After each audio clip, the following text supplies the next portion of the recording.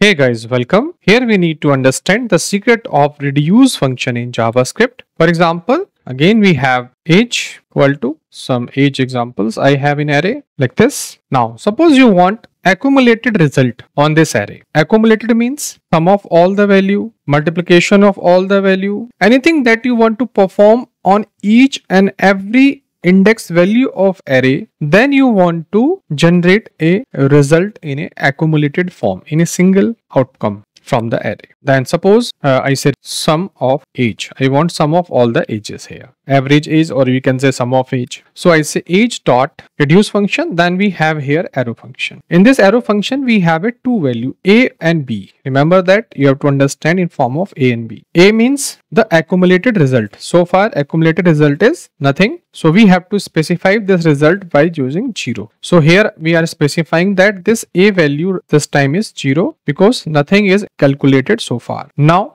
b is there. B means the first value of this. So I say accumulated result plus b, then it will be accumulated means 23. I say a plus b, for example. So a plus b is what? 23. Now a is 23. Next time 4 is coming in b. So 4 plus 23. We have 27. Now a is 27. Again 27 plus 56. So 1 by 1 it will plus. So this is the previous result, accumulated result, and this is the next value. So if I run this, I will get the sum of ages. So I say console.log sum of age. For example, I run this. I say node reduce. We have sum. If I want average, so I can say age dot length, and I run this. We will see that average is this. Remember? So I can do like this. Suppose I want multiplication of this age. I can do this. Now average is not required here. So I say multiplication. Remember that I run this. It will say 0 because initial value is 0. Multiplication means multiply anything in 0 will 0. So we have to put here 1. So accumulated result in an initial value a is 1. So 1 into b means 23. Then 23. Then 23 into 4.